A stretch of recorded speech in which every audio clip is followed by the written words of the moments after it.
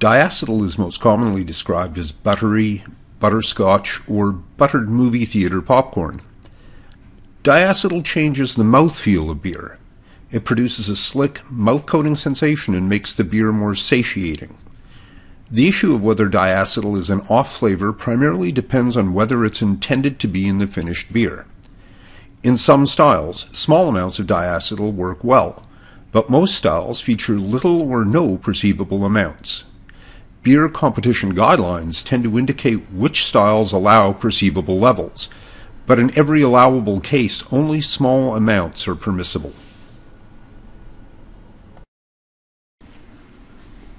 Diacetyl is produced during fermentation as a byproduct of the synthesis of the amino acid valine. During the synthesis of valine, one of the intermediate products is a compound called alpha-acetolactate, the precursor of diacetyl.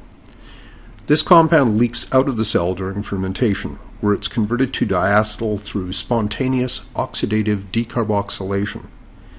As with all chemical reactions, this proceeds more rapidly at higher temperatures. This particular chemical reaction is favored by low pH. In fact, this reaction does not occur when the pH is higher than 4.5.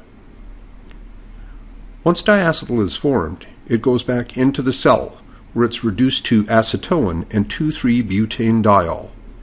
These two compounds will leak out of the cell, but they have very high flavor thresholds and will not be present at the concentrations that are detectable.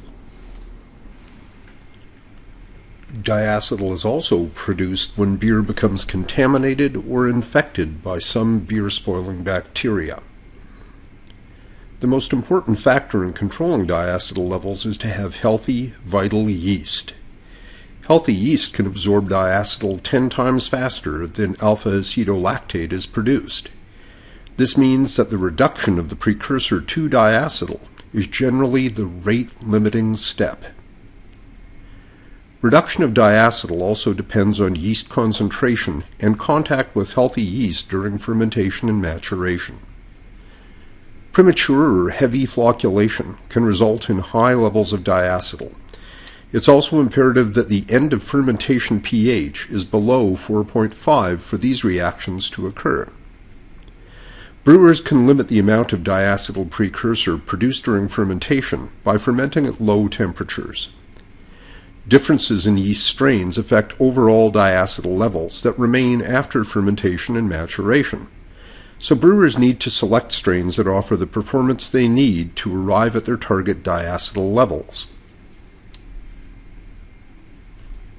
The most common method of reducing diacetyl levels in brewing is through a diacetyl rest.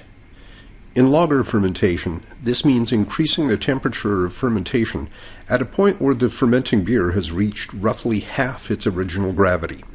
This will speed the conversion of precursor to diacetyl. The yeast can then absorb the diacetyl while there is still sufficient yeast in suspension.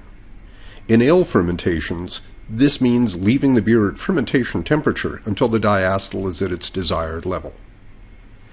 To know if a diacetyl rest is needed, it's very important to test both diacetyl and precursor at the end of fermentation. Over time, any precursor left in the beer will spontaneously convert to diacetyl. This will be exacerbated by high temperatures and shaking of the beer during storage, during transportation, or by the retailer or the consumer. When sampling beer from the fermenter for sensory evaluation to check for diacetyl or precursor, it's imperative that the beer is heated to roughly 60 degrees Celsius or 140 Fahrenheit in order to force all precursor to be converted to diacetyl, as you cannot taste the precursor. The beer is then cooled and evaluated, and if no diacetyl is perceived, the beer is ready for further processing and packaging. If diacetyl is perceived, it's important to know whether it is diacetyl or a precursor, as the remedy for the two compounds is different.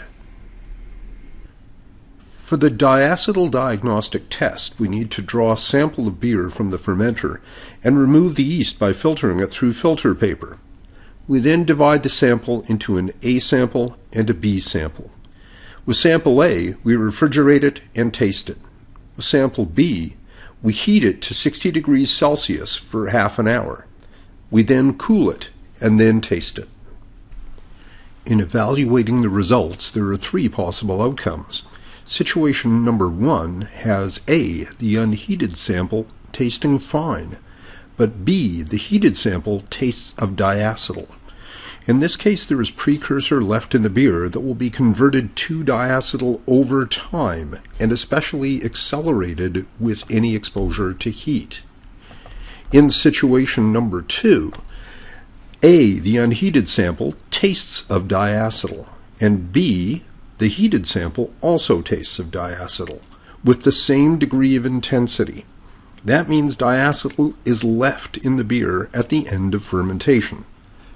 Finally, in situation number 3, A, the unheated sample, tastes slightly of diacetyl, while B, the heated sample, tastes strongly of diacetyl. If B is more intense than A, both diacetyl and precursor are left at the end of fermentation.